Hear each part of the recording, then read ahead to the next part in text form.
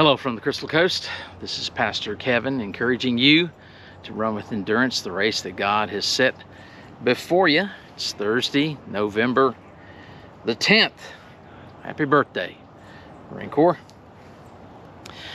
If you haven't gotten your fill of stats and percentages this election season, I wanted to give you a few more about what people think about the local church.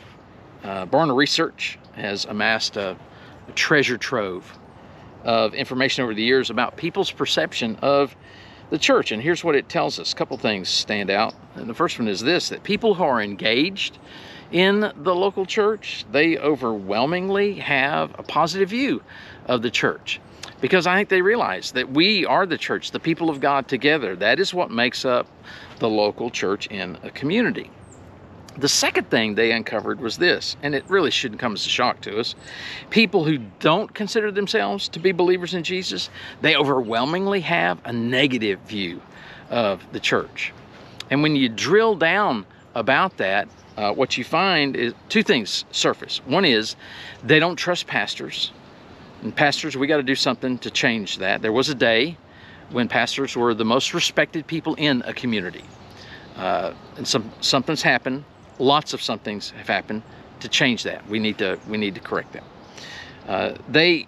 When you talk to young people, they don't believe the church has a clue about the real issues that people are facing in life. Their perception is the church is answering questions that, quite frankly, nobody's asking, or at least nobody's interested in. So what can we do about this? Here's Paul's words that I think serve as a great template for us to make some headway in changing people's perception of the church. What if we let love be genuine? What if we abhorred what is evil and held fast to what is good? What if we loved one another with brotherly affection? What if we outdid one another in showing honor? What if we weren't slothful in zeal, but fervent in spirit as we serve the Lord? What if we rejoiced in hope and were patient in tribulation and constant in prayer? What if we contributed to the needs of the saints and sought to show hospitality? What if we blessed those who persecuted us? What if we rejoice with those who rejoice and wept with those who weep? What if we lived in harmony with one another and weren't haughty? And what if we associated with the lowly? What if we were never wise in our own sight and we repaid no one evil for evil, but we gave thought to do what is honorable in the sight of all? Well, I bet you if we live like that, I think we could make some headway in changing people's perception of the church. So here's my question of the day for us. What do we need to do to be the opposite of what non-Christian people would expect us to be? What do we need to do? Let me pray for us today.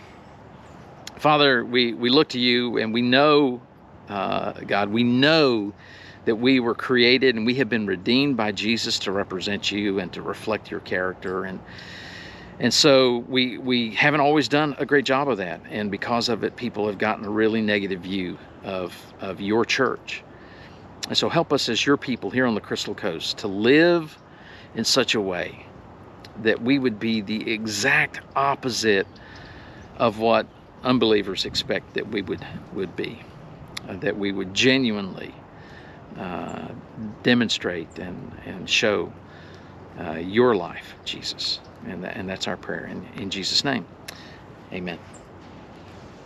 I just got back from the Baptist State Convention of North Carolina meeting in Greensboro. It was informative. It was inspirational. We had a great gathering. So I hope you're having a great week, and I hope you're looking forward to gathering with the people of God this coming Sunday as the church gets together. Until then, let's be united in the passionate pursuit of the next generation. I'll see you Sunday.